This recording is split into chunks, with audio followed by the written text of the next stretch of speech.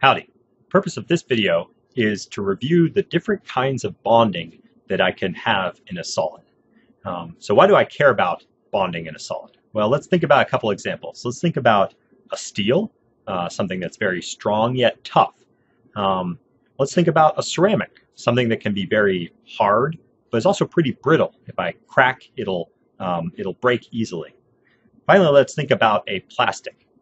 These are usually pretty soft and have very low melting points.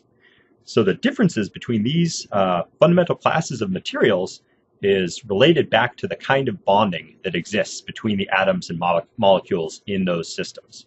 So while bonding doesn't control all of the physical properties in materials, it does have a very strong effect on a lot of these properties.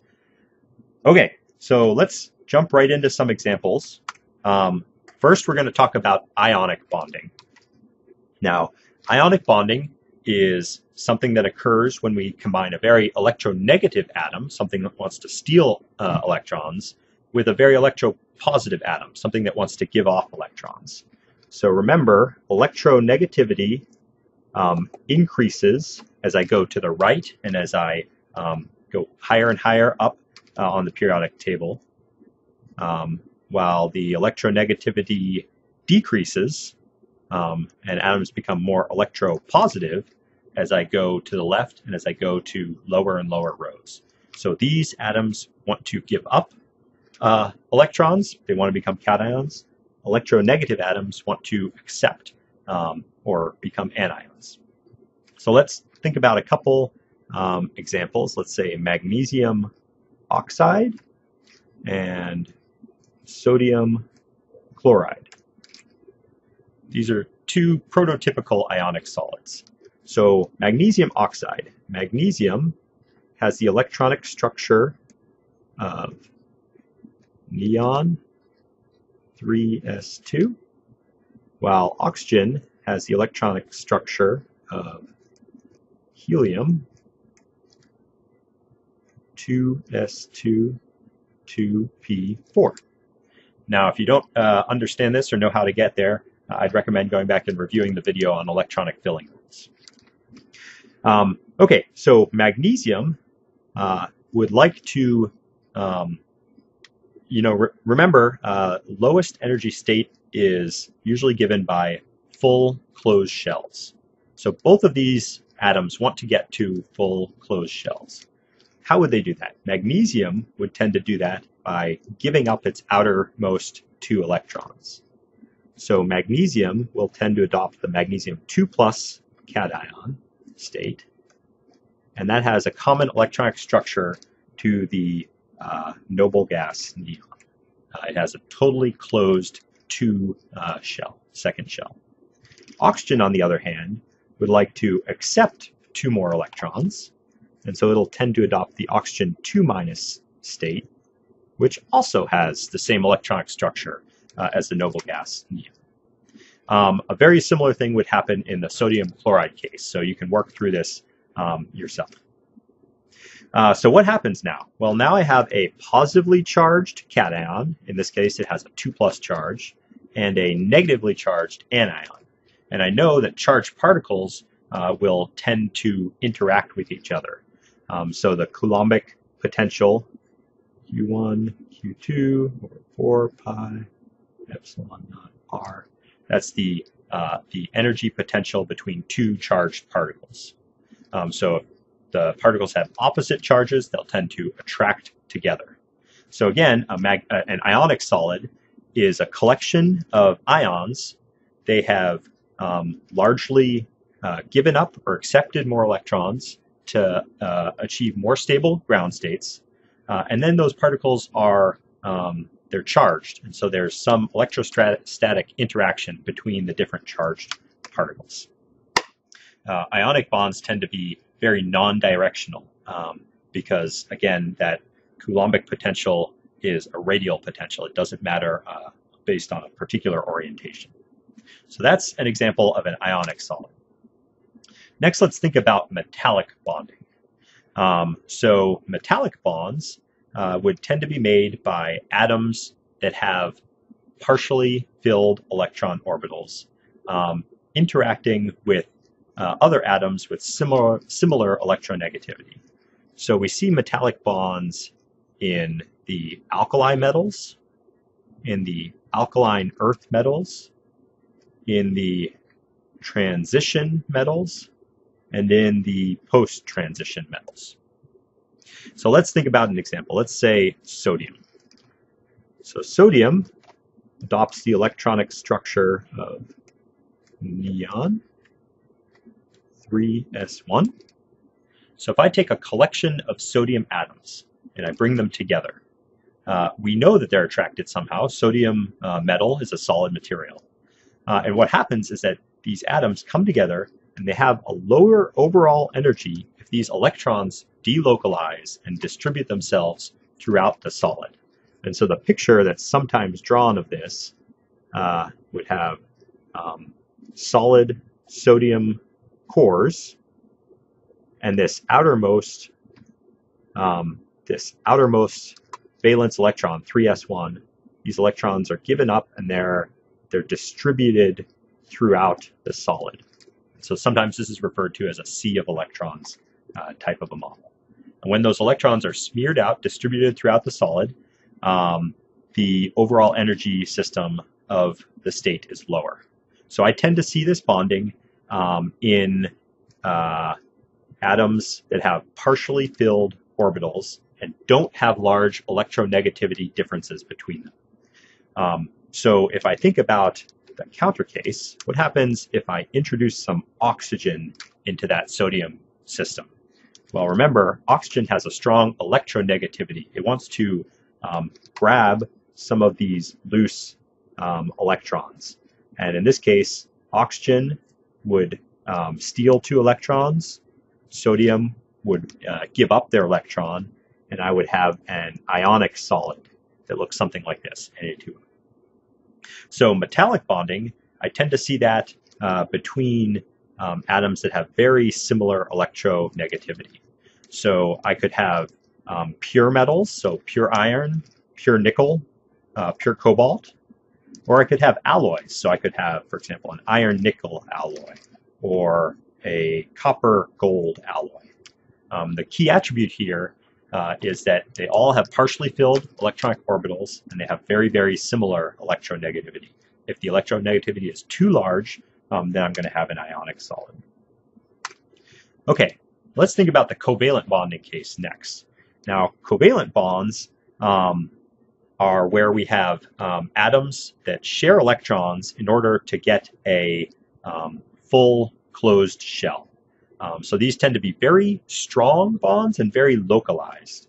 So the prototypical covalent solids are given by group 4 materials or some combination of surrounding materials.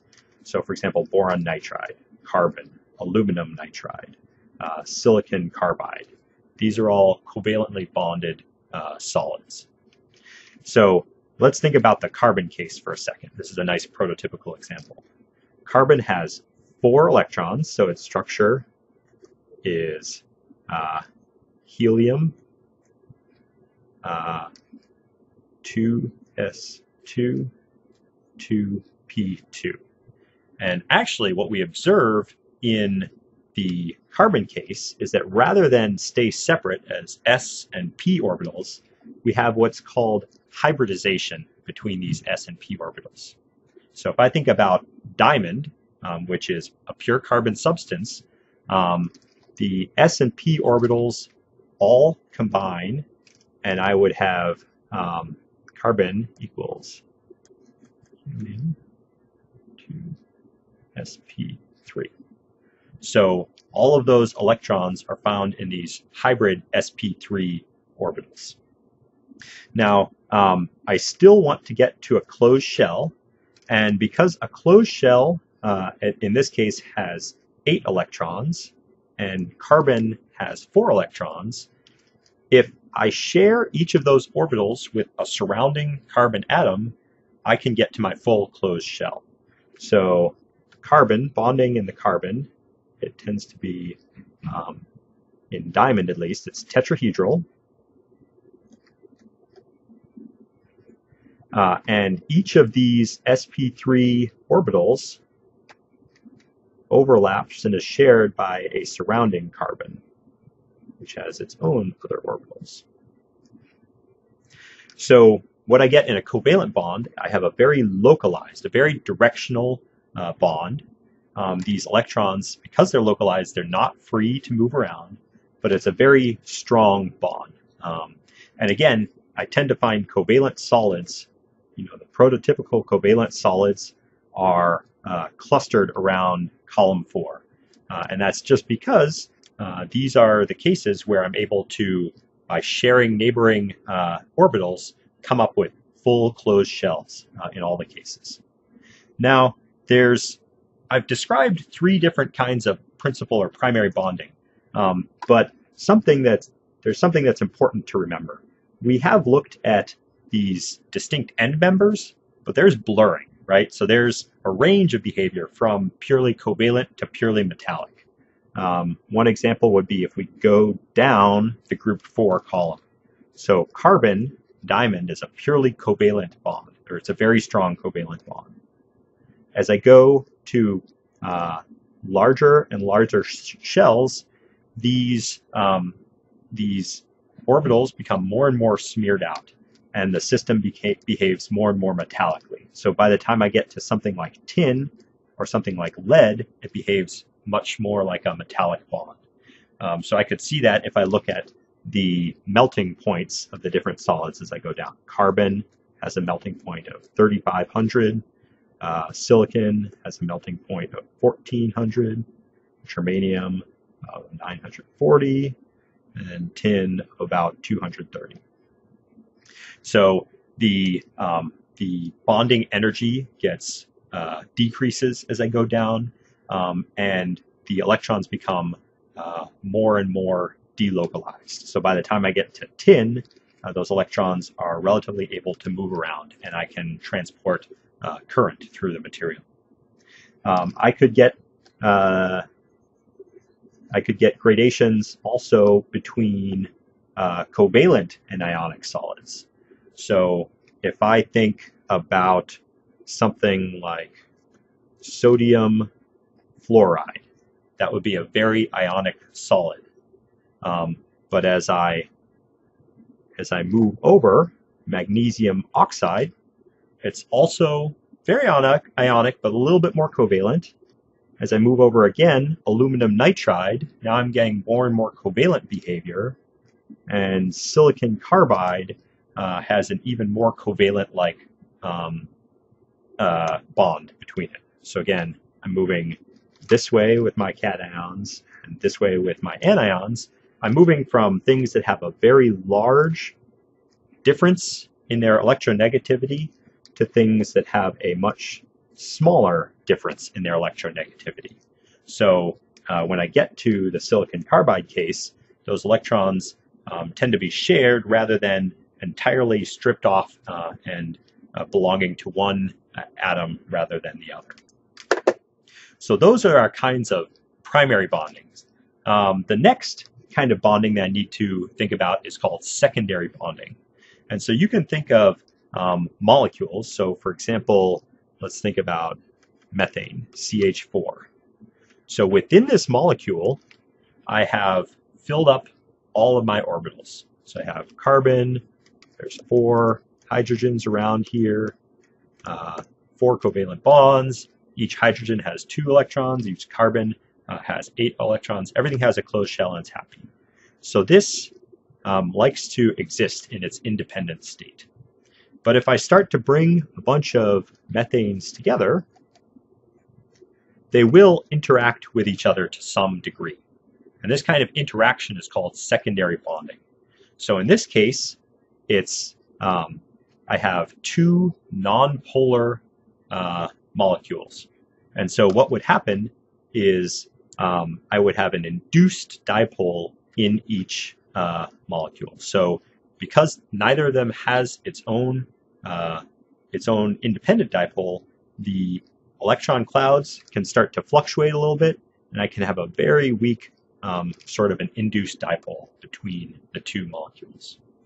If I look at the interaction between a nonpolar molecule and a polar molecule. So let's say something like water. Water, if you remember, has a bent structure.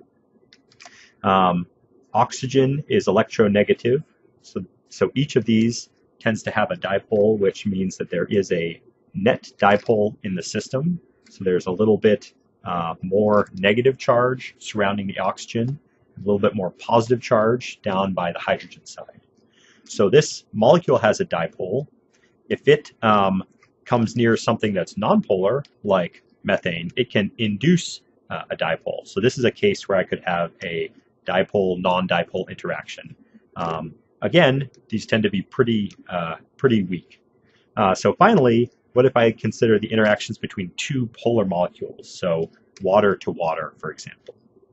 In this case, they both have net dipoles, so there can be a little bit stronger interaction than in the previous cases, but still is relatively weak compared to primary bonding. So when you think about secondary bonding, this is also called van der Waals bonding. This is the sort of bonding that happens between molecules or atoms that are already electrostatically happy. They've already filled up all their shells, but there can still be some kind of interaction between these atoms or molecules. So I see secondary bonding within, for example, the noble gas atoms or between different molecules. One example would be between different polymer molecules. So I could have a long chain of polyethylene. So each of these is a carbon sitting here.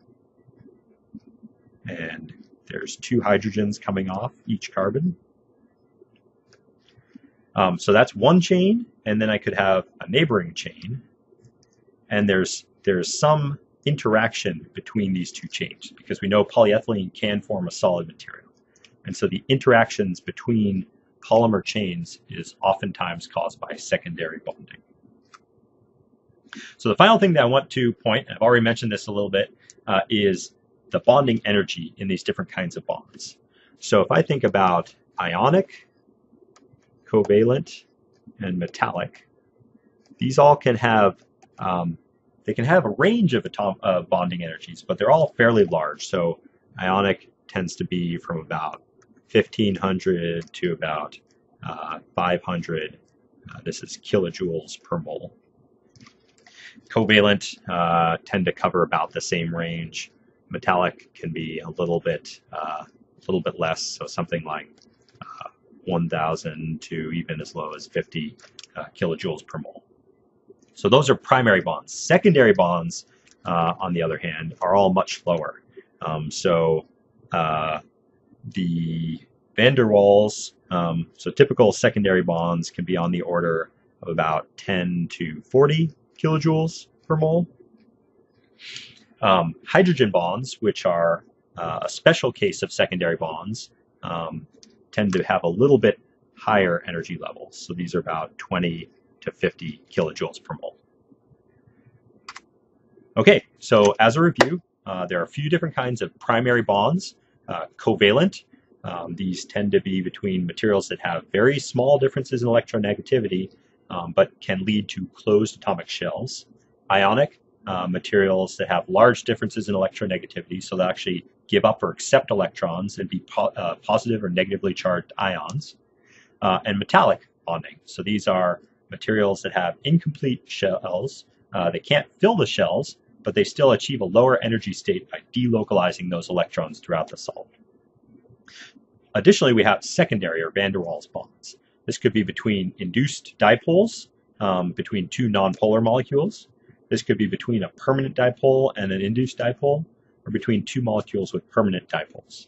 Hydrogen bonding is a specific case because when there's a hydrogen atom and when it bonds to something like nitrogen or oxygen, it almost always leads to a very strong dipole in the system. So those can form a little bit stronger, but still much weaker than the primary bonding bond strengths. And finally, and this is important, remember bonding can be gradational. So I don't only have purely ionic and purely covalent.